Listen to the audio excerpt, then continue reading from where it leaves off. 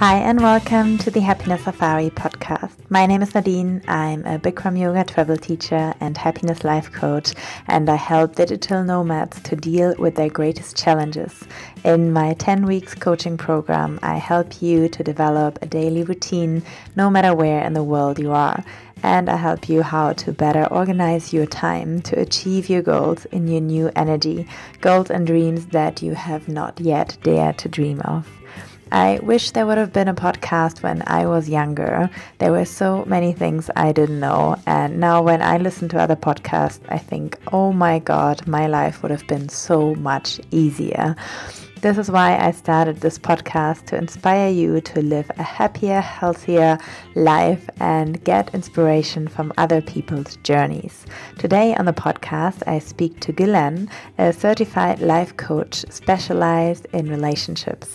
Helping people build a strong and passionate relationship in which both partners are thriving and growing together is her mission. But her journey of finding happiness was also a bumpy one.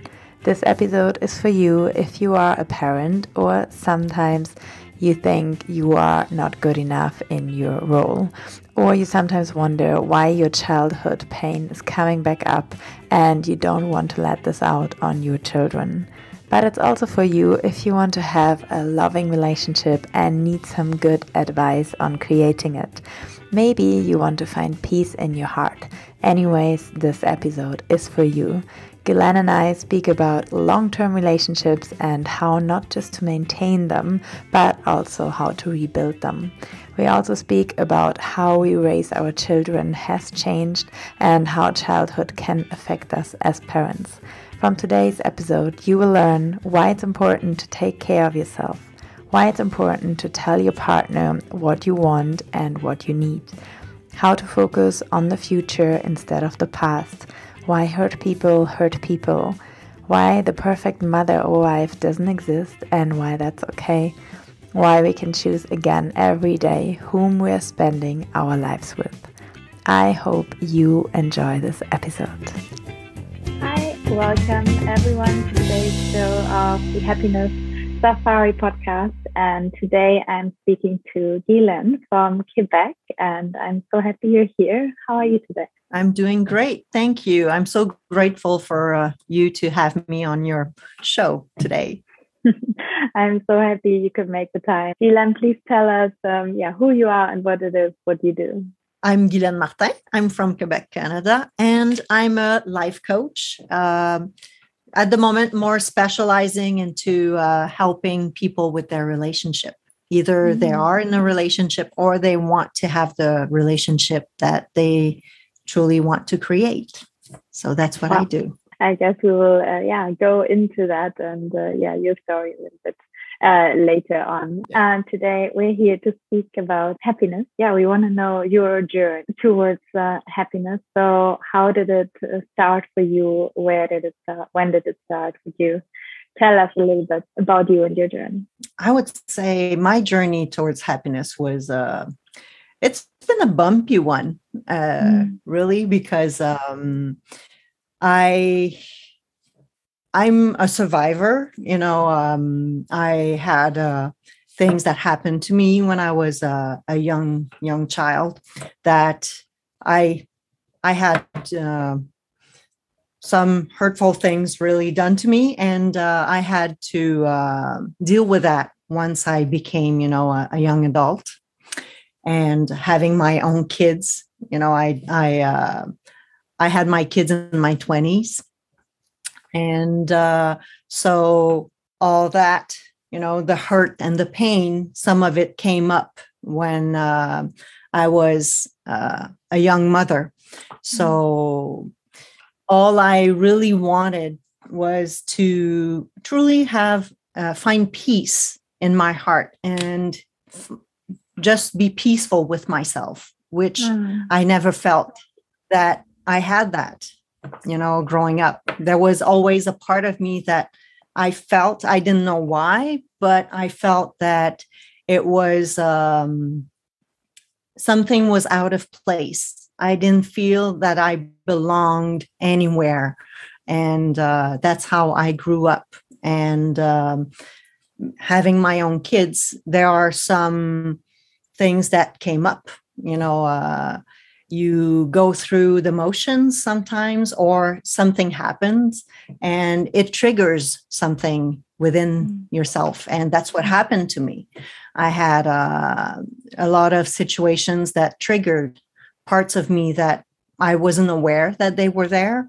And I became very, I hurt. When you hurt the people around you, whether you want it or not, or that you are aware of it or not.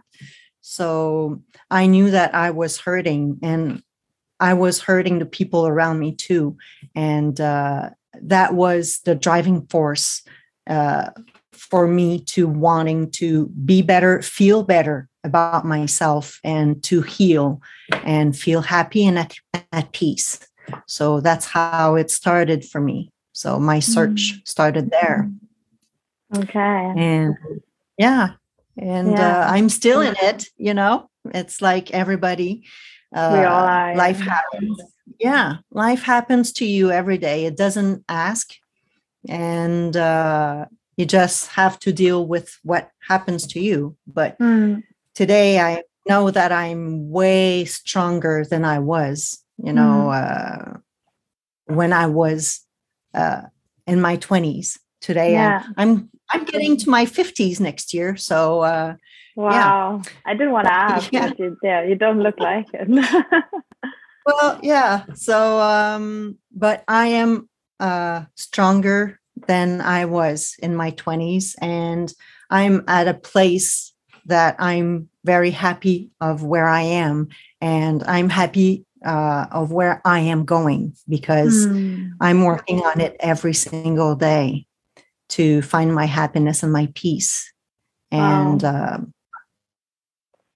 so it's a long journey, but life is a journey, and we can't.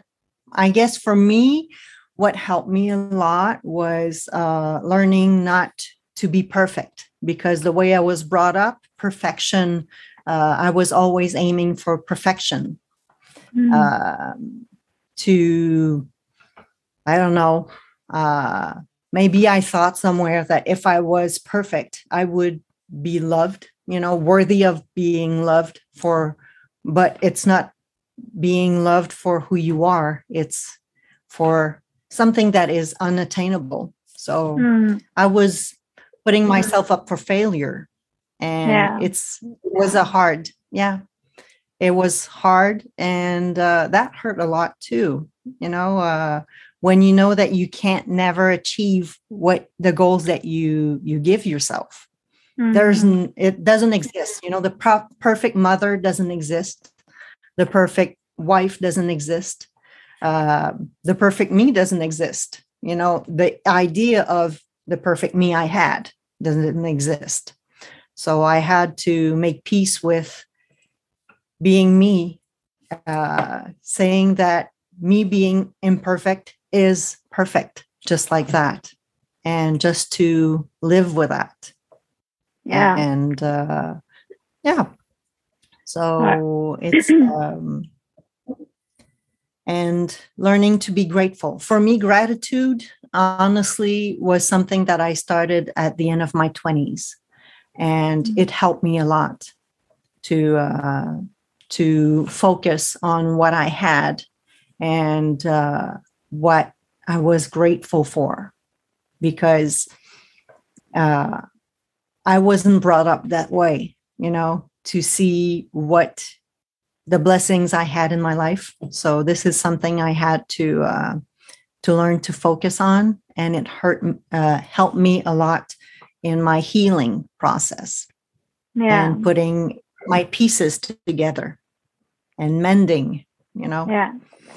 Sorry, I have to stop you there because you said so many interesting things. First is that you said you wanted to be perfect because you thought then you would be loved. And I think that's something many people can probably relate to. When did you come to that conclusion? Like, did you know it back then and then you try to change it? Or is that just a realization you're having now when you're looking back at that time? No, I rebelled against it, honestly, because I got to a point that I realized that whatever I did because I wanted to please, the people.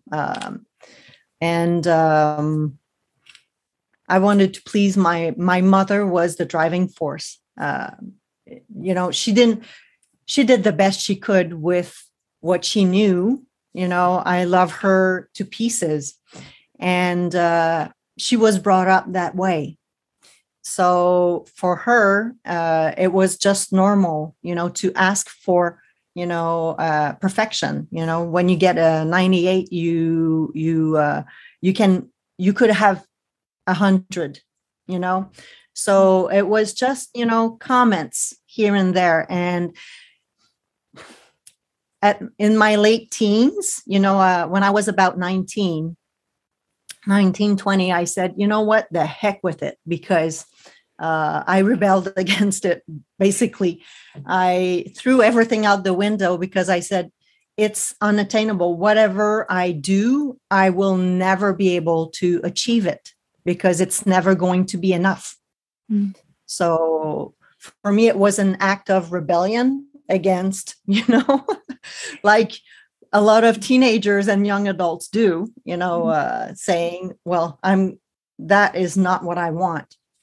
And this is something that for me, it was important with my kids, not to put that on them.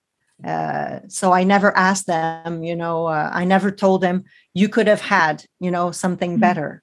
The way I approached it with my kids was, did you do the best that you could? And are you happy with what you did? The efforts you made. If not, you know what to do, just put more effort into it. And, sometimes you're going to give your 100%, but you're not going to get 100%. And that's okay.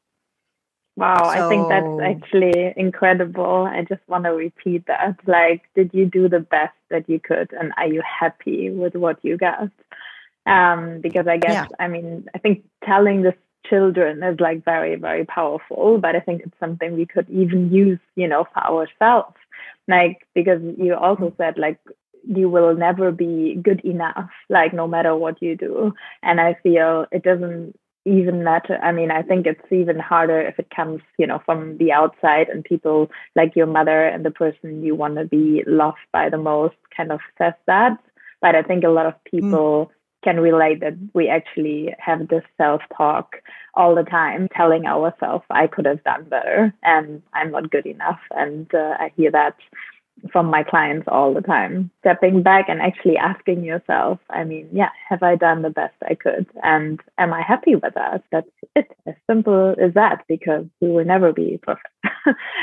Nobody will, as you say. Do you also think that you basically had to have, your children in general, or maybe very young at that point, to be reminded that there was something for you to heal so they could actually trigger your pain, so you had the chance to look at it? Yeah,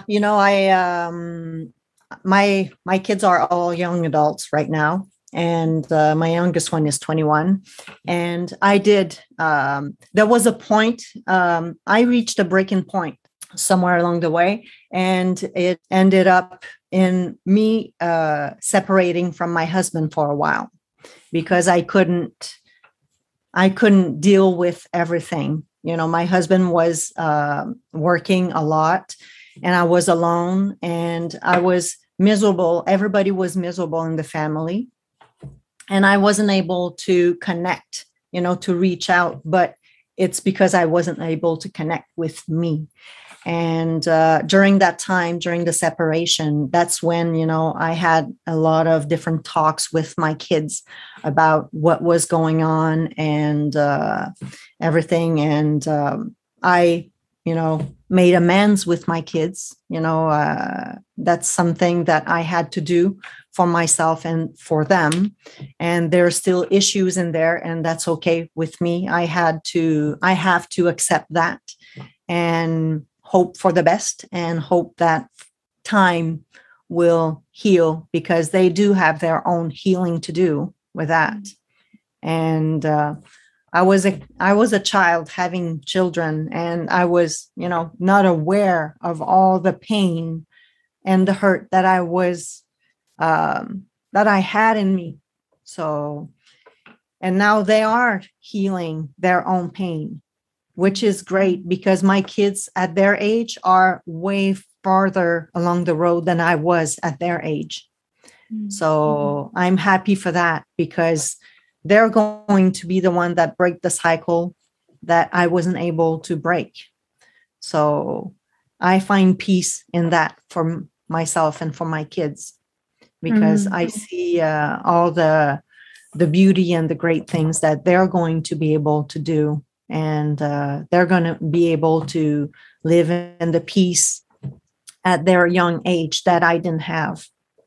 So, yeah. So that's great. But for me, it was very important to be open with them. And they were teenagers at the time, so they were old enough for me to explain to them, more in detail, as much as I could. But it's not easy to. The one thing I have left to do with them is to take back I would say the luggage that I gave to them, without knowing it. That's the next step I have to do with them. And just to tell them, I'm sorry, I gave you my pain, and I'm taking it back. You don't need it. It's not yours. It's mine. It's mine to carry, not you. That's the next step I need to do with all of them, because it's something that I realize, it's always something in my search that it's the last haha moment I had. But I think it's incredible. I mean, that you have, these moments, and that you actually, because I think I'm like very sorry you had to experience, what you had to experience. But I think if you wouldn't have had your journey, you wouldn't have been able to raise your children that way. And even if it was just later, you said, you put some luggage on them and it's not theirs. Still, as you say, they are so much further in their development and their journey, even of like healing and peace, than you were at that age. So I think if you wouldn't have gone through what you've gone through, you wouldn't have been able to, have these epiphanies and passing that on to your children. I also think, that goes to like your parents and yourself as a parent, that every parent is always trying their best. And again, there is no perfection, but, I guess we can all agree that like all parents love their children. And even if you hurt them, you're trying your best to raise them. Right. Yeah. Like your best of your capabilities you had also in that moment. And obviously we evolve. And while you were telling your story, I was just thinking that it is actually so interesting if you look back on time and how we evolved as humans, and that if you think about it, how we got kind of better and better at everything, obviously, from kind of walking on all fours to everything you can do now. And if you look at technology and so on. But I think if you look at it from like a more spiritual level or like a personal development level, I guess it was probably also your generation, or probably also your parents' generation, also so different in terms of how you've been raised, and like now what you can, pass on to your children. And if I think about, like, I don't know, my sister, how she's raising like their children and who they will be in 20 years, which is just like incredible, because I guess we are on like an incredible journey towards like incredible, compassionate and loving human race, because, we're kind of healing our pain from generation to generation and passing all that knowledge on. Don't get me wrong. I did, I gave my life for my children, I did the taxi mom thing. I did a lot of very positive things for my children, but the hurt, sip through at moments. And, it's not all the time, it's at moments. And unfortunately, I know that one of my kids is more hurt. She holds on more to the hurt than to the positive that happened. And that is not mine to fix, unfortunately. It's her own journey. I did what I could to ease her pain, but she has her own journey to go through. And just learning, for me, it was the hardest thing to learn, to let go, because we don't want our kids to hurt. But you have at some point to let go and say, you know what, I am here for you. Whenever you need, I am here.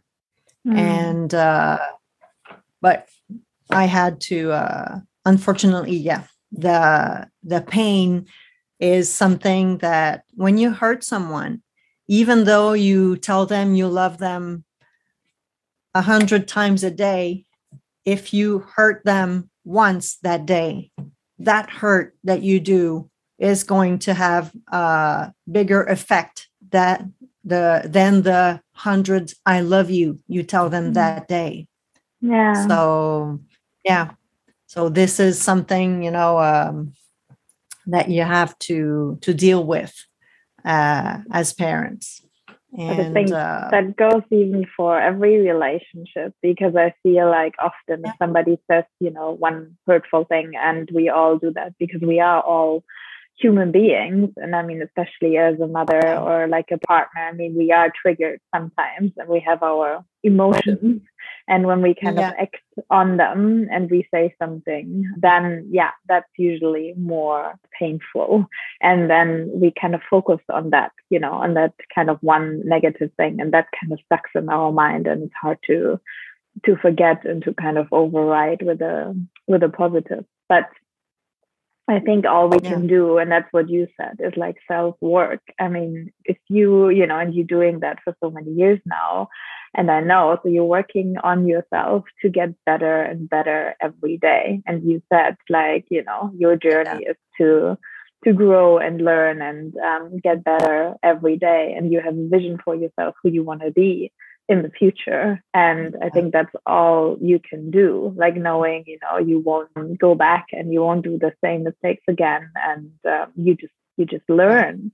And I think you're right that, your daughter's journey is her journey. And she also, because I guess like all children are hurt in a way. I mean, no matter if you're, how good you are as a parent, like there are so many things that can hurt us. We're so vulnerable as children and teenagers. And I mean, I was a mess as a teenager as well. And like, I mean, there were times, I hated my mother and I don't even remember why and what she did and what she said. But again, like it's her journey, and she probably needs that also, because she is also here to grow and to learn. And if there would be no pain, there's nothing to heal. And and you have to I'm a firm believer in, you have to keep your heart open, because you never know what happens. I said that I separated from my husband, and that separation gave me the time and the space I needed to start to put my pieces together and take care of me, because I didn't do that. All I did was take care of my husband and my kids, and I lost myself in all of that. I was already lost, but the little part of me that was there, I lost it along the way because I didn't take care of myself. So it allowed me to take care of that. And we eventually got back together. Wow.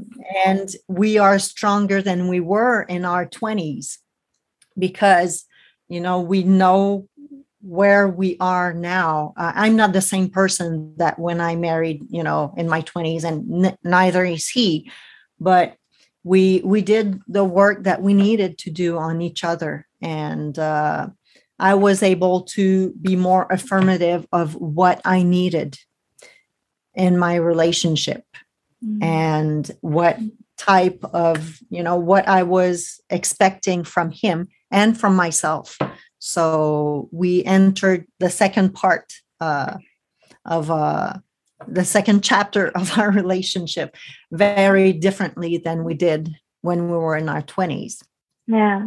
Which is great. This is great. And so, congratulations. Thank you. We've been together for married 27 years, and we've known each other for 32 years. So he's been a great part of my life, actually. Yeah. He's the person, he knows me through and through. He truly knows the worst of me and the best part of me. And he chooses every day to be there. And I do the same with him. It's a choice to stay with someone that long. Every day you choose it. You choose to be there, and it has to be intentional and to be careful. I now ask myself, sometimes I have days like everybody. And when I do that, I go like, okay, what is my intention now? Because it helps me recenter and go like, something's out of funk here. The vibration is not good, but what is my intention now? I want to be in the loving part of myself. So I am more intentional about that. I'm more careful about that, not being in the hurt so much, and asking myself questions always, why am I feeling like that? And it's not always easy the world is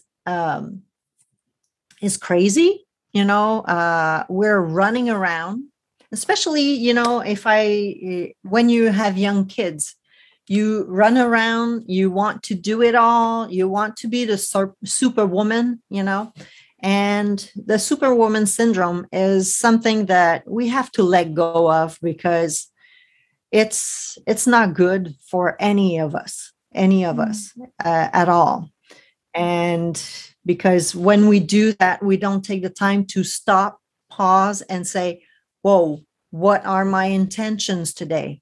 What do I want for my life? Am I aligned with, the type of day I want to have?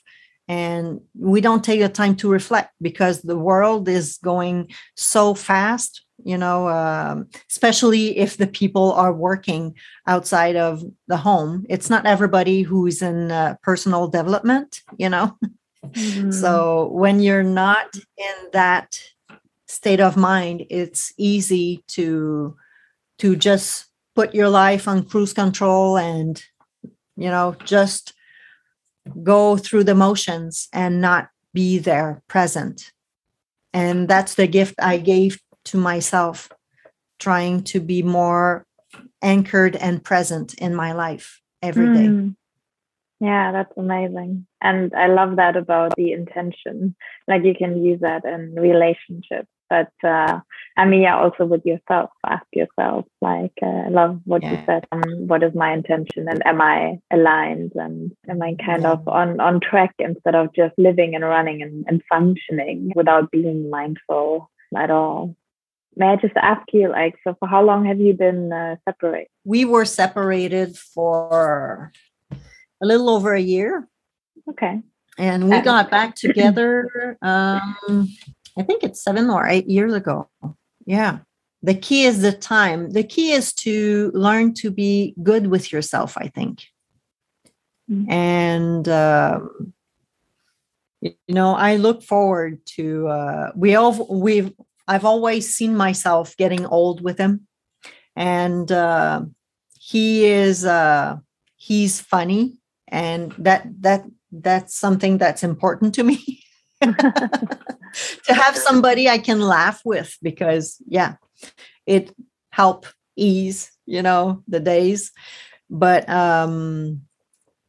time is something to be able, I don't take it for granted to be with someone for so long, because it's truly a gift that we give each other to be with someone that knows you so much, and that want to still have fun with you and do things with you and explore life with you and, live experiences with you.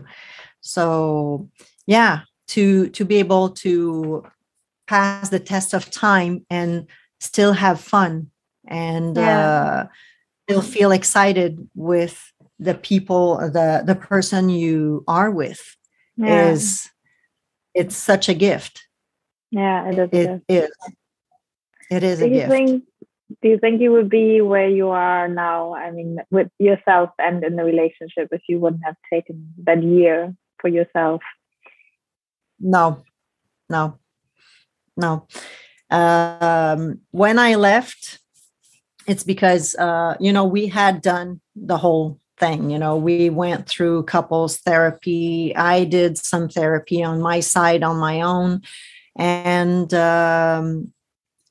we weren't able to connect, the way we used to. And since we knew each other since I've met him, I was 17, and we were friends, for a long time before we started to go out together. So we were really honest with each other, and we always told each other when we were happy, we would tell each other, and when we were very unhappy or unfulfilled by our relationship, we would also tell each other that.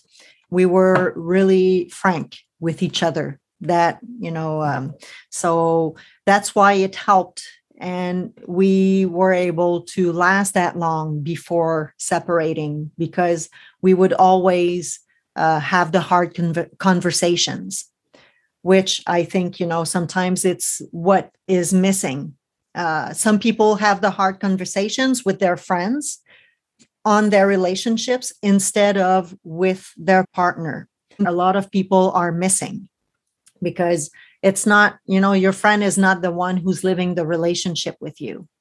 So I never felt that I couldn't tell him anything. So it was always an open relationship, conversation with him, always.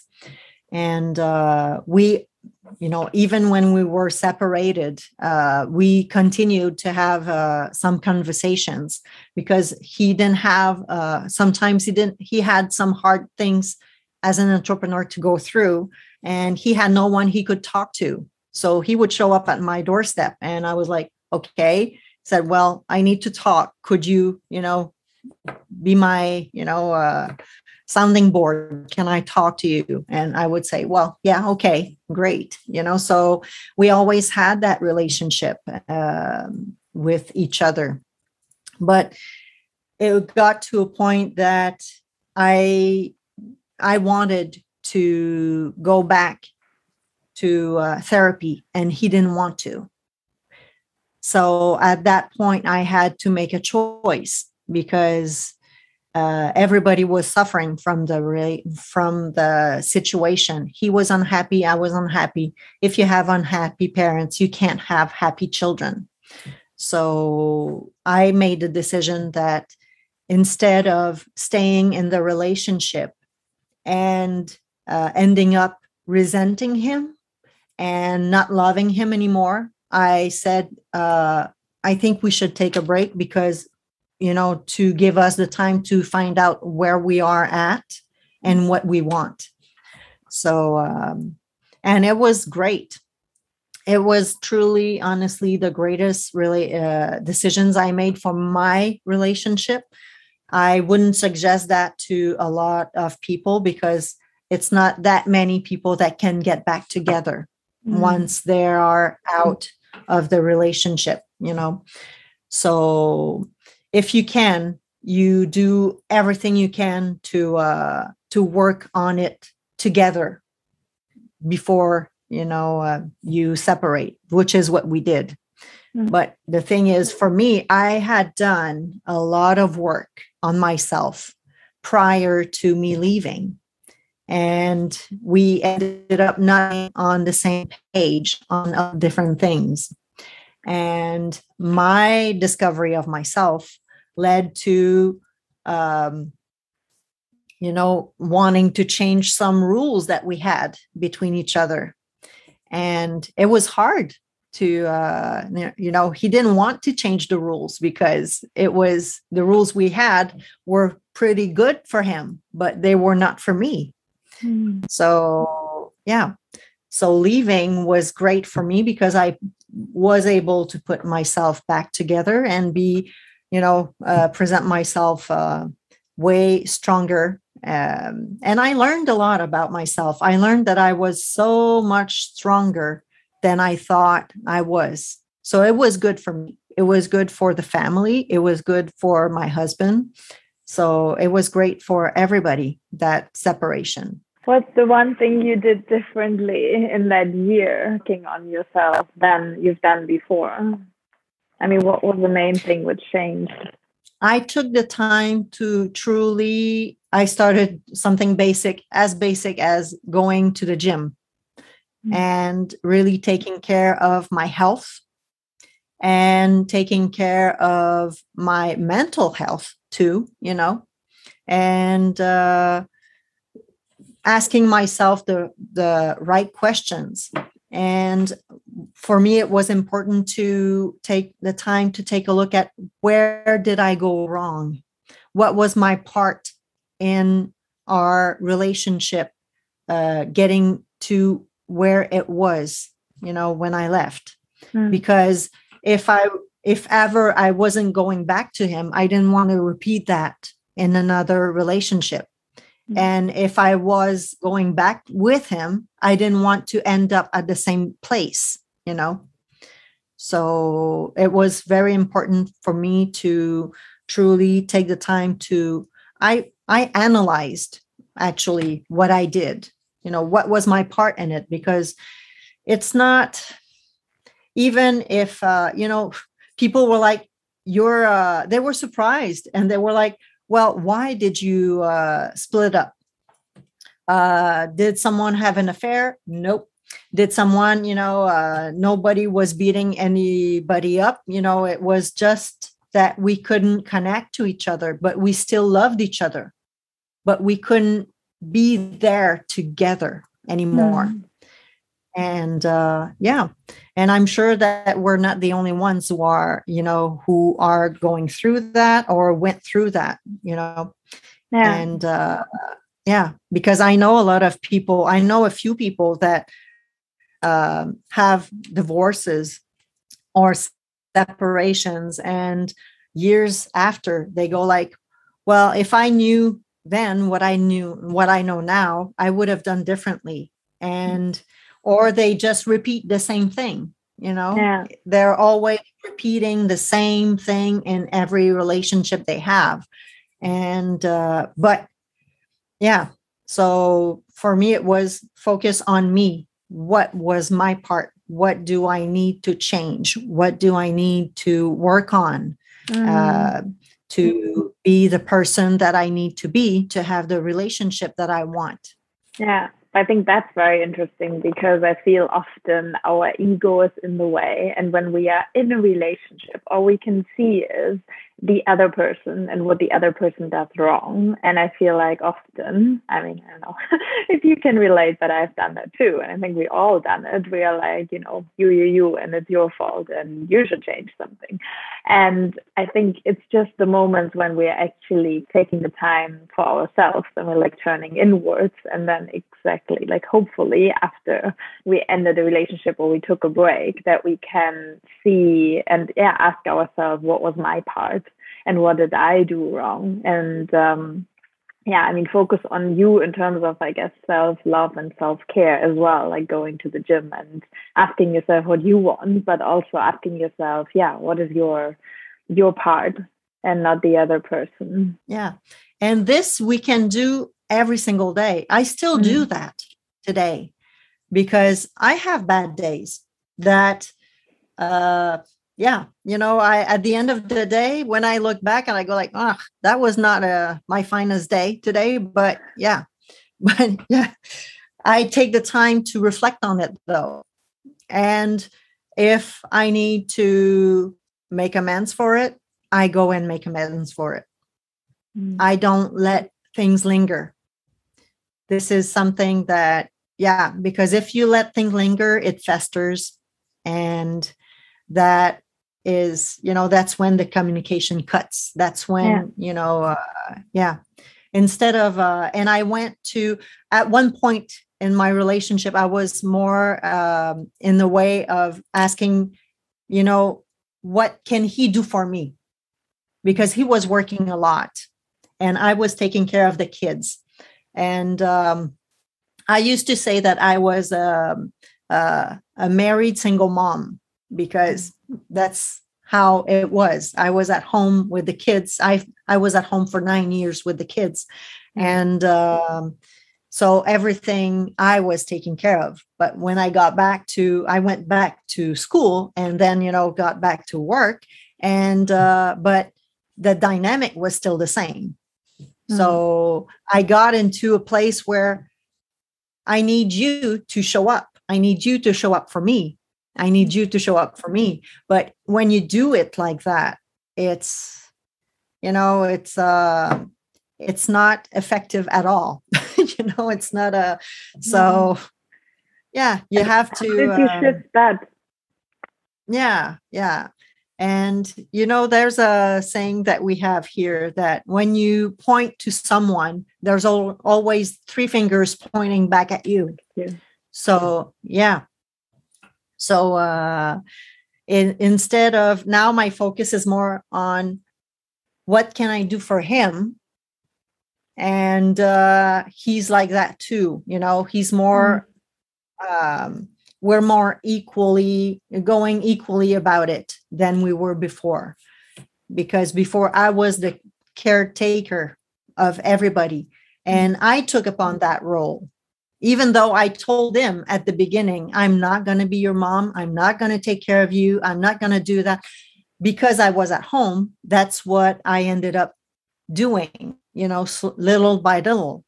And the day I said, that's enough, I can't take care of you anymore, because it was draining me, because I wasn't taking care of me. But it was just normal for him to resist and say, whoa, what are you meaning? He didn't tell me that, but his actions were telling me, what do you mean you don't want to take care of me anymore? You've been doing that for, over 10 years. What is going on? So, I tried to change it, but not the right way. But how did you then shift it from, so eventually you got what you wanted, I guess. For us, it's the separation that did that. Because when we sat down and discussed getting back together, at first, he wanted to get back and I said no, because I wasn't, I didn't think that he changed. And I told him why. I didn't just say no. I told him why. And eventually he told me, when we decided to get back together, I told him, I want this. This is what I want. This is what, and I guess that he felt that my vibration changed, because he said, I know that you are at a place right now that I'm not there yet, but I'm working on it. So we both wanted it to work. And we sat down and had the hard conversation again on what was our expectations. We didn't dwell on the past though. We put a line in the sand, we draw a line in the sand, and we said, okay, that's the past. Now what I need from you as a partner is this. Are you able to be there for me? And what do you want from me? What do you want from me? And can I be the person to give that to you? So we had that conversation. Yeah. Wow. I think you are a little bit an expert on happy relationships. So, and I'm trying to summarize what you said. And I think, wow, I mean, one thing is super powerful, actually, the drawing the line in the sand and saying, okay, you don't look at the past, but just look at the future. I think that's what we do in coaching as well, right? I mean, sometimes like you have to focus on what's ahead of you, basically. So I think that's very difficult, but very brave that you've done that. And obviously it shows that it does work though.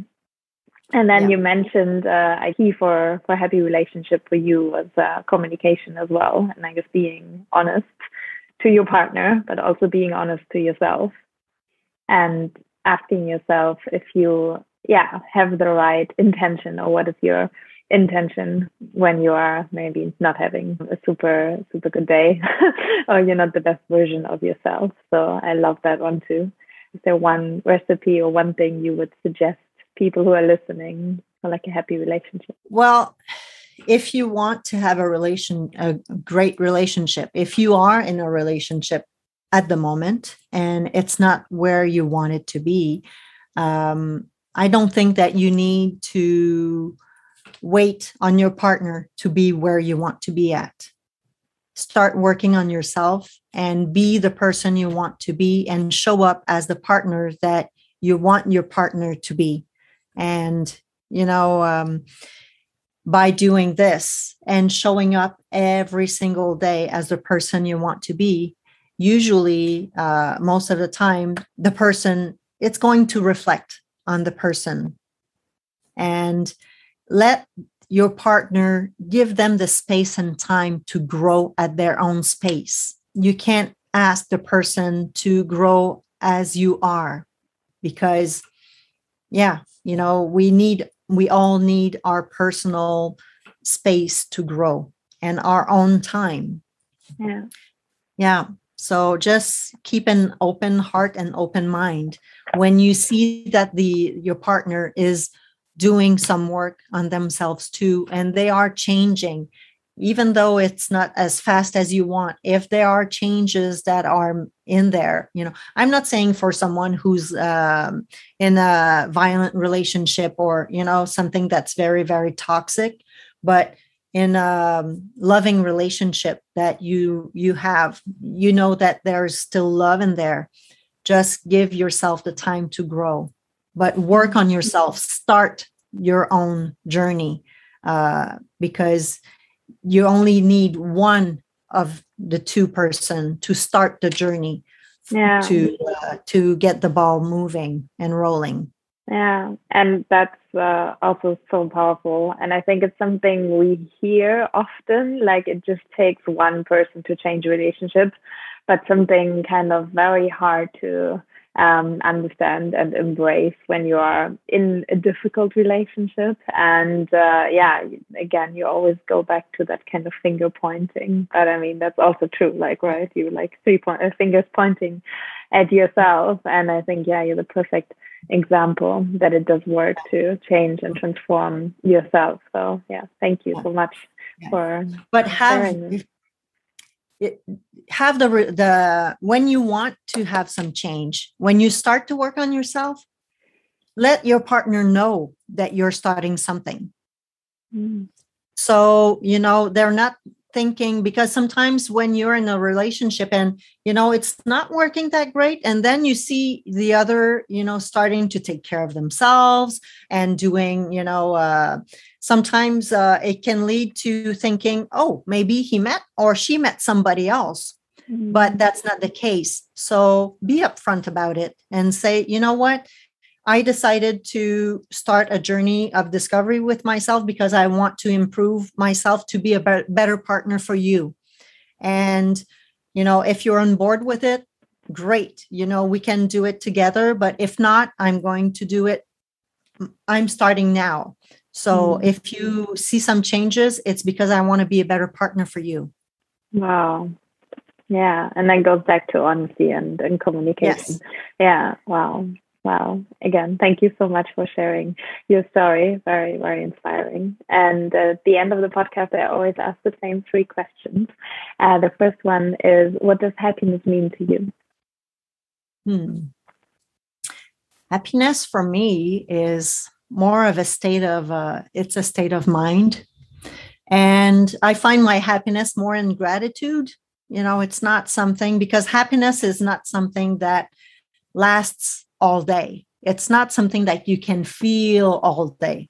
But for me, I find my happiness in moments of gratitude along my day. I really do take the time a few times during the day to be grateful for something that is there.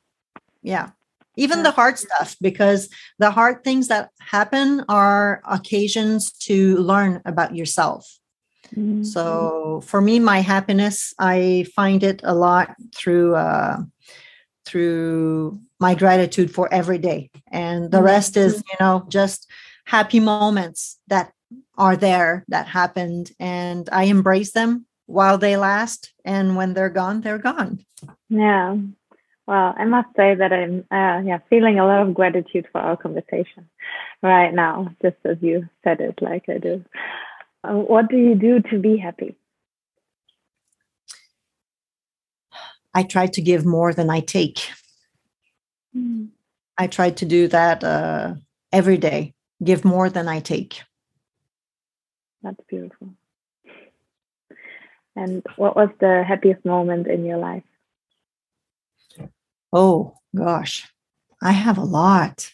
I would say the days my kids were born are days that if I want to feel a truly strong happiness and gratitude in life, I always go to these 3 beautiful, wonderful, magic days when my kids were born. Yeah. I just want to ask actually how many you have, so 3, and what are their names? It's Alexis. I have a son, Alexis, and the 2 daughters are Chloe and Rose. So if you are listening, your mother is incredible. And I just wanted to say that, and very, very inspiring woman. So don't be too rough on her. One last question. Is there any inspiring book you read you would like to recommend? I read lately, the last books I read was Believe It from Jamie Kern-Lima. I find her story to be good, very inspiring. Actually, she's a very authentic and true person. So that was good. I'm reading so much lately, and some of them are in French, so it's hard for me to say the titles. But I had also I love Brené Brown work. Brené Brown talks a lot about vulnerability, courage, and leadership, and I just love the way she talks about it. She's doing research, but it's very empowering to read the way she explains it. So anything Brené Brown, I like it. Okay, nice. I will put these in the show notes for people to find. And also, how can people find you? I will put that in the show notes as well. Well, you can find me on my website at www.guylainemartin.com or on my Instagram at Guylaine and Martin. Yeah, I will put that in the show notes for people to find.